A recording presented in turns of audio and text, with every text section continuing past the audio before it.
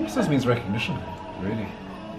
Yeah, it's nice to have an official recognition of all the work we put in, I suppose. We think it's good, but it's nice to know that other people think it's good too. Yeah.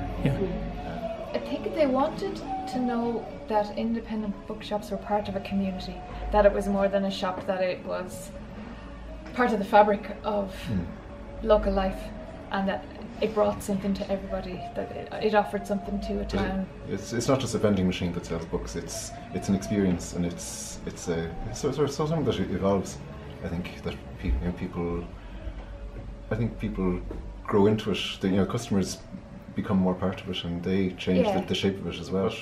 What we see for it now is different from what we saw for it when we opened, and that's been shaped by the customer.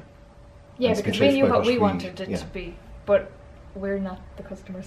So now it's what people want, what everybody wants it to be. So it's kind of a living entity in its own right. It's evolving, it's changing, and it's shaped by us and by the customers.